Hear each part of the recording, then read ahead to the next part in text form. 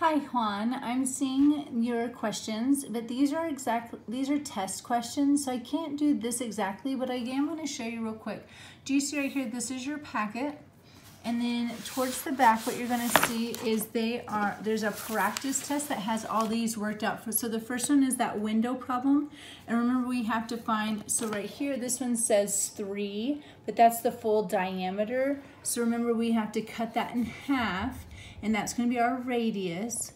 And so we have to do 1/2 of 2 times pi times whatever that radius would be, and that's going to give us our number. And then if you remember it said the perimeter, so we're going to do that 3 is each side, 3 and 3 and 3, right? And so just like this one, what we did was we did perimeters 5 plus 5 plus 5 plus that right here, okay? The next one is the dice question.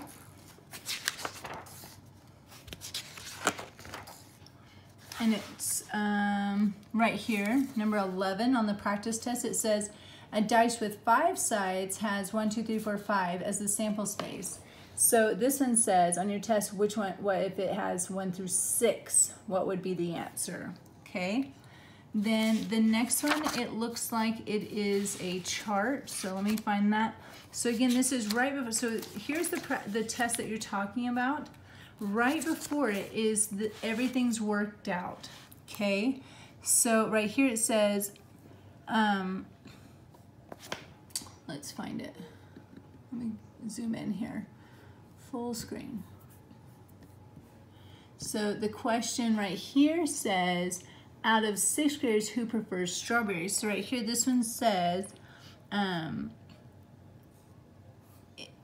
you know, out of females, out of graduated, how many prefer? So whatever it says, that's where you're kind of going with it first, and then because it says female, that's what we would do. So like right here, this says 6th graders. So first you have to figure out how many 6th graders you're talking about.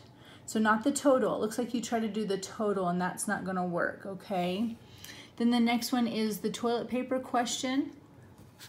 So on your practice test, it's right here, number 25. You can see that they had a diameter, and we cut in half, and we did a radius for each one of those.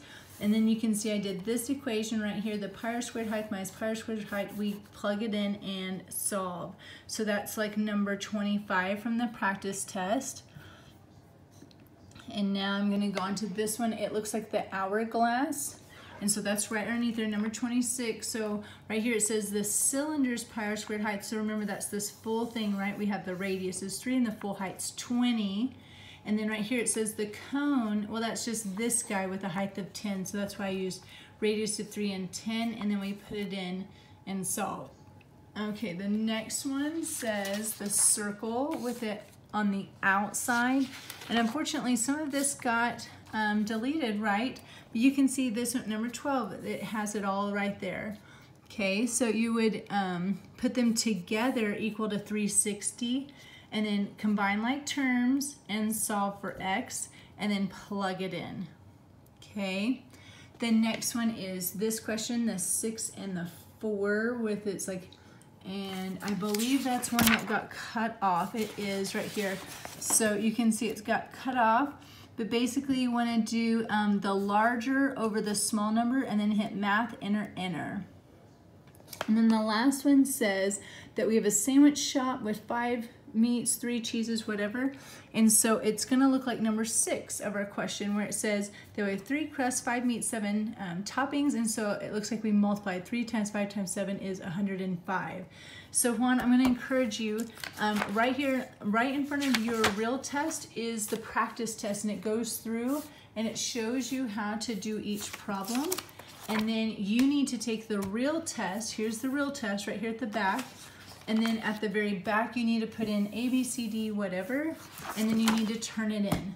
Okay, make sure your name's on it, my name's on it, etc. Good luck, buddy.